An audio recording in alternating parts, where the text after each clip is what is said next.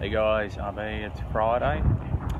Well, clearly we've been in a retraction week.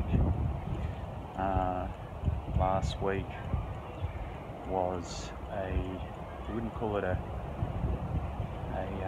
clear retraction week. There was a lot of consolidation last week, but clearly this week we have pushed up solidly.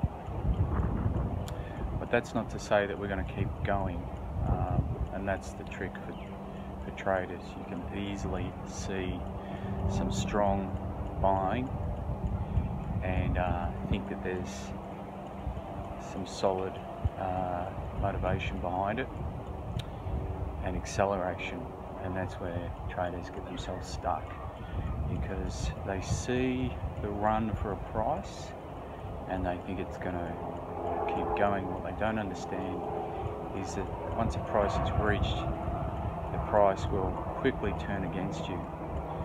So to place higher and higher and higher trades, as some people do, will burn your account.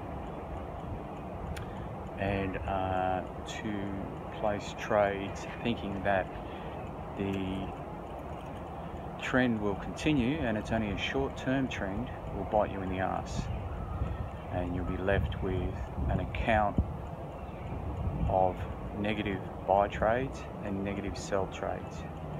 So we're not concentrating on the short-term trend, we're concentrating on the long-term trend, and there are short, medium and long-term, and you will only really win with the long-term trend.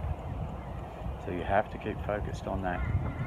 Some weeks you won't make money, but as long as your account and your capital is preserved, that's the most important thing. You wouldn't call this week a trending week, it's a retraction week, as I've called it. We only really make money, or we only make money in a trending week. So next week we are looking for a trending week, and I believe quite highly, quite strongly, that we'll have it back again. So as you know from previous videos, get in touch with me if you'd like to learn this strategy and you'd like to preserve your capital and you'd like to grow it at 30% in a trending week. Alright guys, have a great weekend.